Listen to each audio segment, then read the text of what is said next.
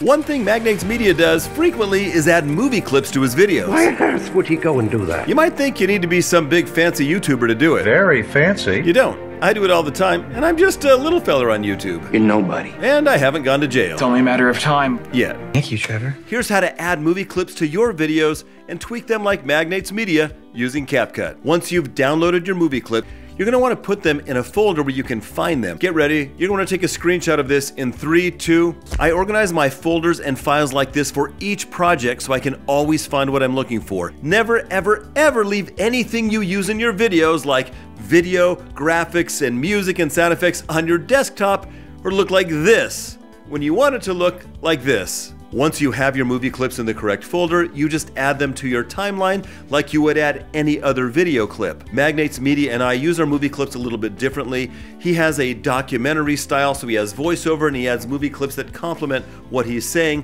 where I use movie clips usually just to kind of banter back and forth to add a little bit of humor to my videos. You're not funny. So let's do a combo of MagnatesMedia and Trevor. We'll recreate the open of this video that's got the back and forth thing that I do with movie clips in my videos, and then we'll add some filters and effects to the videos like MagnatesMedia does in his videos. But first I want to give you some tips on how to use movie clips in your videos so they actually land and feel like they belong there. The key to making movie clips work is to not leave them to chance. You need to plan them in advance. What I do is I write out my script and then I think, wouldn't it be great if some famous actor said this right after that line that I just gave?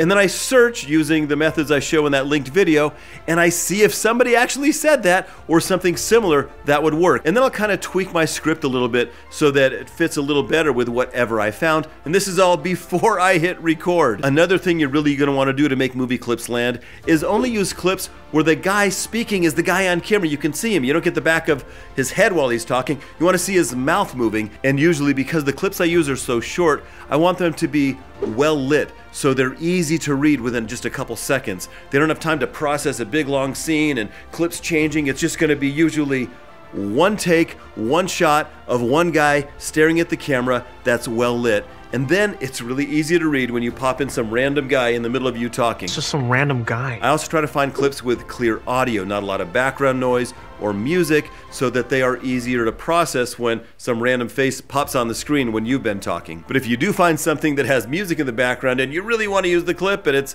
too hard to understand with the music, CapCut has a way to get rid of the music, and I'll show you that in a minute too. Let's jump into CapCut. You can see here that I've already roughed out the open with the part with me speaking. We just need to add the movie clips. So first we're going to import the movie clips.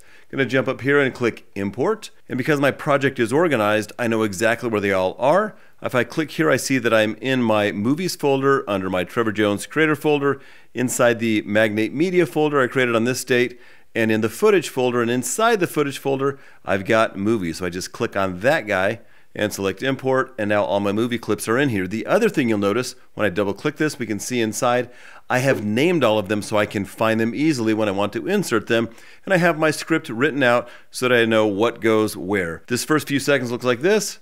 One thing MagnatesMedia does frequently is add movie clips to his videos. And then I just look at my script and see, oh, the line that goes there is why on earth would he do that? So I just scroll down and I find that clip. Why on earth would he go and do that? So I'm just gonna go ahead and click this plus sign so it adds it to the track. And it's just like editing anything else. All my stuff is edited, we're just adding movie clips over it, clips to his videos. Why on earth would he go and do that? You might. So I'm just gonna clean that up a little bit.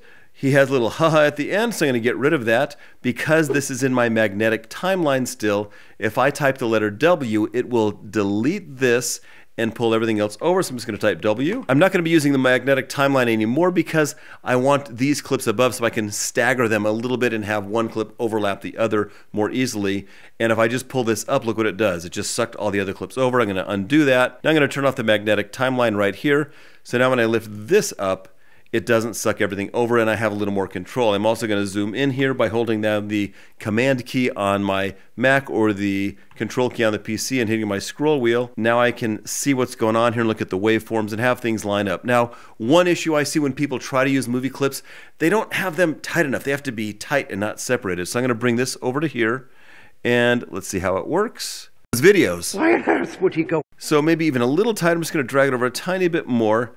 And another issue we see is that we can see through this clip and see me because this is widescreen. Now I could remove me below and make it just leave the black bars here, but I want it to be a little more consistent so it's not so jarring. So I'm just going to scale up this clip so it fills the frame completely. And since that main guy's talking, I'm going to slide it over this way a little bit.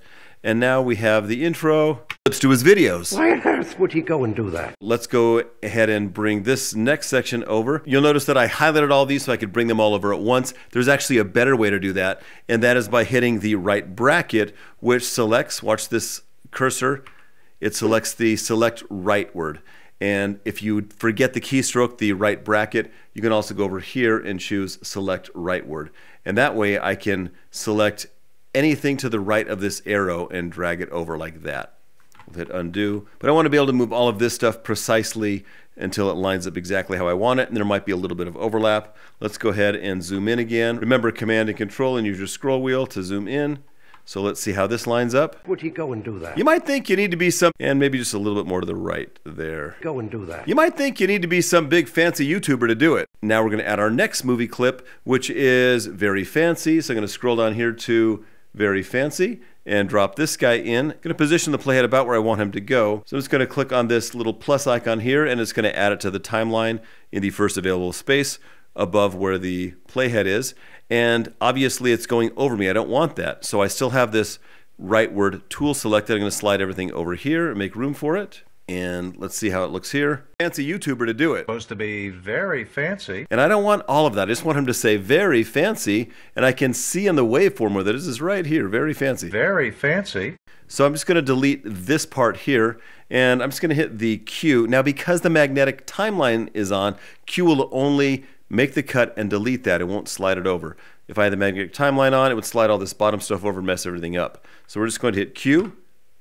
Oops. Actually, I'm going to leave that mistake in so you can see what happens. Like, oh no, I hit the letter Q, it didn't go over. It's because this clip isn't highlighted. Let's go ahead and select the arrow key again by typing the letter A. See how it turned into the A. If the right bracket turns it back into that rightward tool. If I just hit A, I get that tool back. I'm going to click on this. And now when I type letter Q, it adds a cut here and deletes that all at once. And then I hit the right bracket and slide everything over. Now, more importantly than learning how to edit like MagnatesMedia is learning how to use this tool and how to apply the stuff that he does in your videos. And you need to get good at all of these keystrokes so you can be fast. Otherwise, you're just going to be frustrated and never get where you want to go. And by the way, I want to help you get where you want to go with YouTube. So I created a course called Master CapCut. You can click on the link in the description below or go to mastercapcut.com, where in just a few days I teach you everything you need to know so that this stuff becomes easy, second nature. So check that out if you want. Now let's go ahead and check it. YouTuber to do it. Very fancy.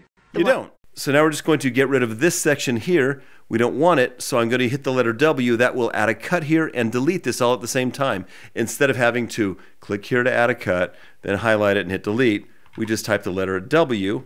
So at the end of a clip, it removes it. Bam, that's gone. Now let's drag this stuff over. I still have these double arrows selected, which is the rightward tool. Now notice that when I click on it, that guy unhighlights, and these guys all highlight. It's going to drag them over. And let's see if this works. YouTuber to do it. Very fancy. You don't. I do it all the time. And maybe one frame over. I like things like really tight, like no pauses at all. Big fancy YouTuber to do it. Very fancy. You don't. I do it all the time. And I'm just a little fella on YouTube. And now let's go ahead and do the same thing for the rest of this. And I'm going to go a little bit faster here, but it's the same concept. You want to make these things very tight unless there's a reason for a pause, like a comedic pause or something. So let's go ahead and let's find the next clip. I'm going to look on my script. It's only a matter of time, so we'll scroll up. It's alphabetical. I typed it so I can find things easily. And here you'll notice that I have two clips. I've got It's Only a Matter of Time with Gandalf and another one with this guy who I don't know. So let's see which one works better. And that's the thing. When you search for these movie clips, you'll sometimes find multiple options. You got to find the one that works best. And in this case, let's have a look. It's only a matter of time. And this one is kind of loud. It's only a matter of time. It's only a matter of time.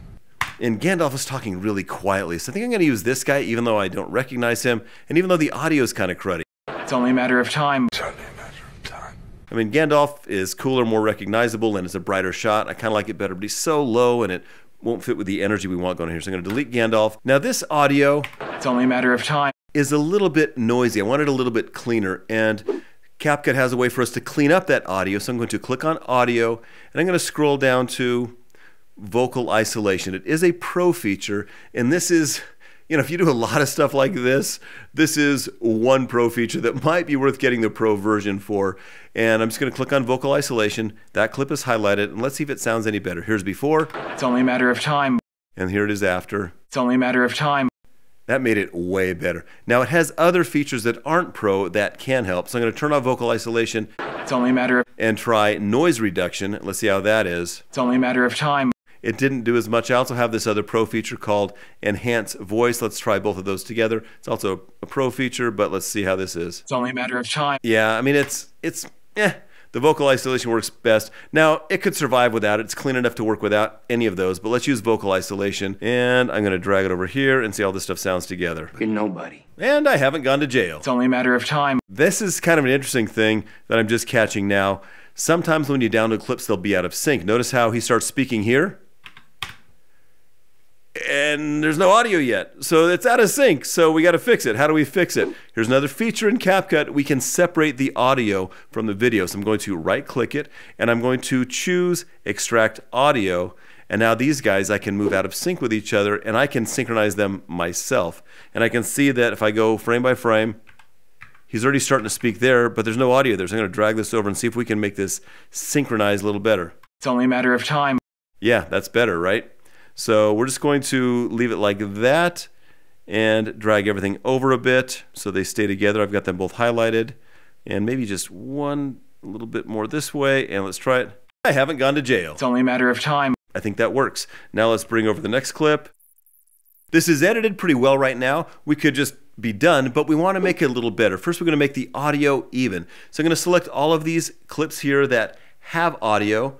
Now notice that this clip doesn't have any audio because it's separated, so the option to modify all the audio at once isn't there. So I'm going to hold down the Command key on a Mac, the Control key on a PC, and click on this guy, and notice that audio appeared here, this option. If I click on this guy, even though that's audio, for some reason CapCut won't let me modify that one because it's different. It doesn't have any video attached. So I'm going to Command click or Control click on this guy, and I'm going to click on audio, and all I'm going to do is hit loudness normalization. Now I've apparently used it for some of the clips because it has a minus sign there instead of a check mark. I want to normalize all of these. I'm just going to click on it, and now these are all going to be normalized. So the levels are all about the same at a same kind of higher level, normalized to the target loudness that is in settings. You don't really need to worry about that right now. And then I'm going to do the same thing for this clip separately. Click on it and hit loudness normalization. And now all the audio is going to be pretty consistent throughout, so it's about the same level of loudness.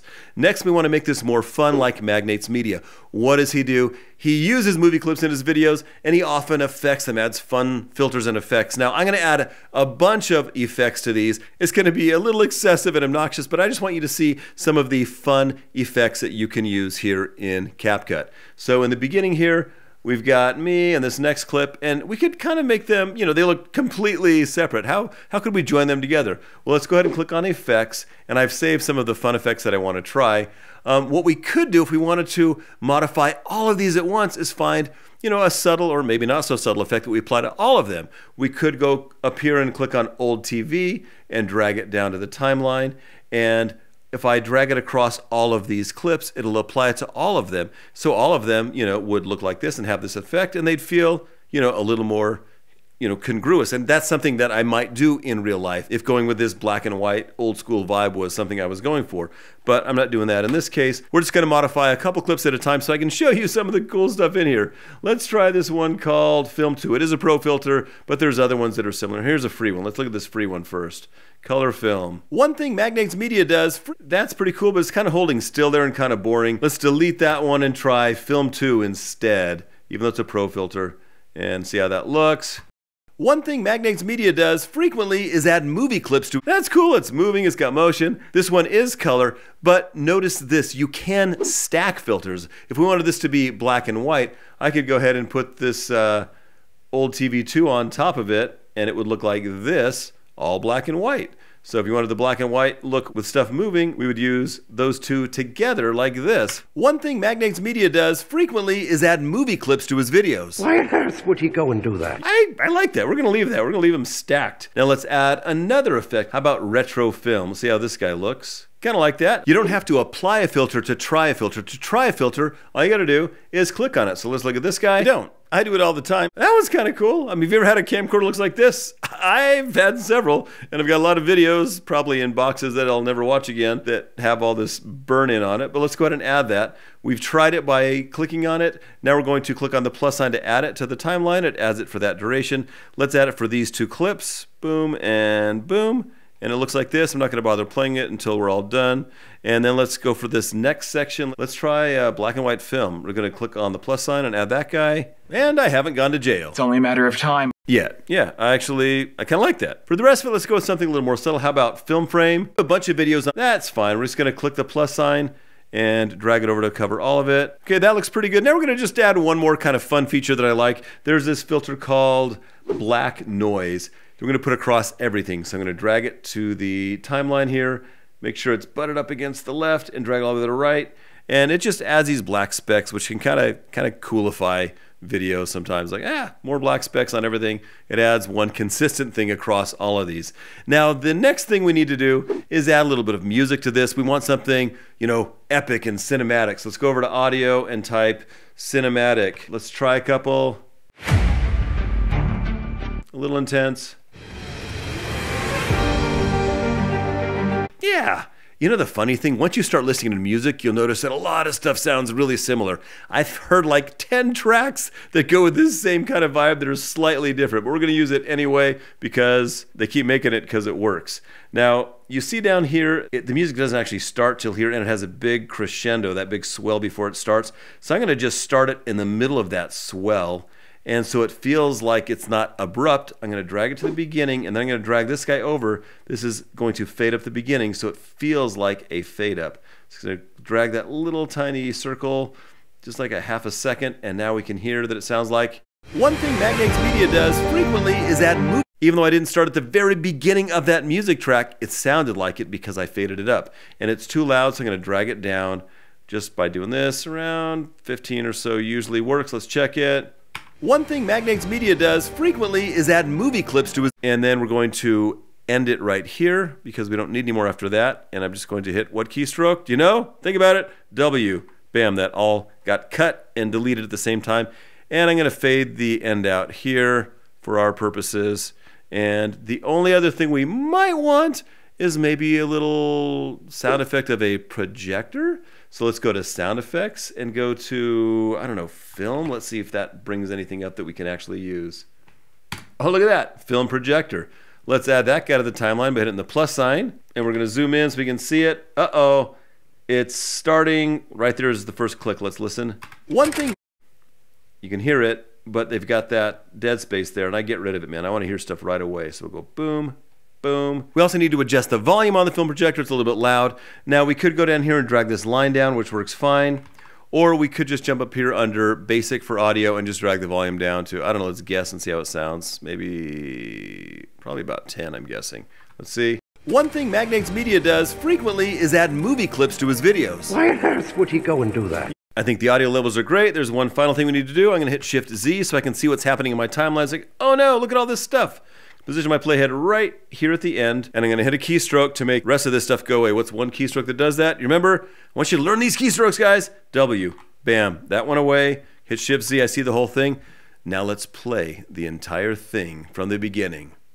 One thing MagnatesMedia does frequently is add movie clips to his videos. Why on earth would he go and do that? You might think you need to be some big fancy YouTuber to do it. Very fancy. You don't. I do it all the time, and I'm just a little feller on YouTube. You're nobody. And I haven't gone to jail. It's only a matter of time. Yet.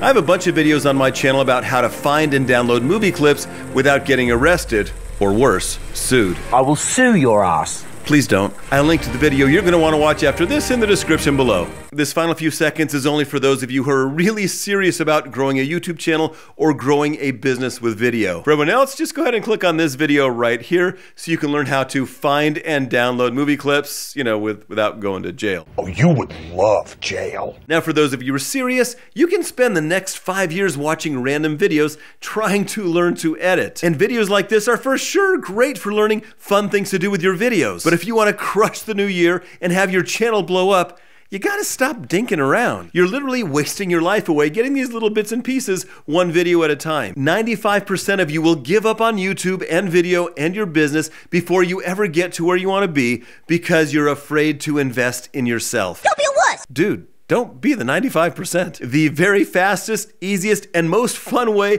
to learn to edit using CapCut is by taking my course, Master CapCut. You'll be a CapCut wizard in a week. You're a great wizard. And I promise you'll be a more confident editor and get more views on your channel if you implement everything I teach in my course. And if you're not happy for any reason at all, I'll give you all your money back, no questions asked. Master CapCut will be the best investment you make in yourself this year and can change the entire trajectory of your YouTube career. Just go to mastercapcut.com or click on this link right here. I can't wait to help you crush YouTube.